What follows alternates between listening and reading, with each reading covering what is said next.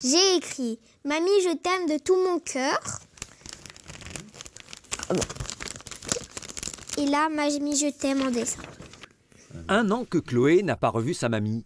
Cette dernière, résidente dans un EHPAD, est atteinte de la maladie d'Alzheimer. Pour leur retrouvaille, Chloé a préparé quelques cadeaux. Là-dedans, le directeur de l'EHPAD, il a dit oui exceptionnellement pour que j'aille la voir le week-end. Juste aujourd'hui. 1 semaine avant, Chloé avait adressé une lettre au président de la République, Emmanuel Macron. Cher président, je suis une petite fille de 10 ans, je m'appelle Chloé. J'aimerais que les enfants puissent aller voir leurs grands-parents dans les EHPAD, car aujourd'hui, c'est toujours impossible. Toujours pas de réponse de l'Élysée, mais une autorisation de visite lui a été accordée par le directeur de l'EHPAD, ému par l'initiative. C'est vraiment une démarche personnelle. C'est elle, on l'a poussée à aucun moment, mais par contre, on la soutient à fond. À fond.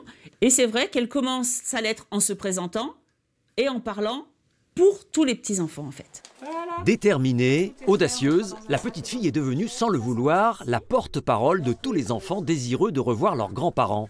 Mais à 10 ans, ce qu'on veut donner et recevoir de sa mamie, c'est avant tout de la tendresse. Pour au moins lui faire un câlin, l'embrasser. Voilà quoi.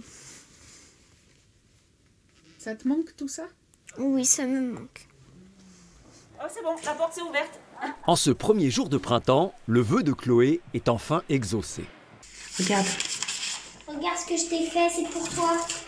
Son rêve est devenu réalité, celui de pouvoir de nouveau serrer dans ses bras la personne qu'elle aime.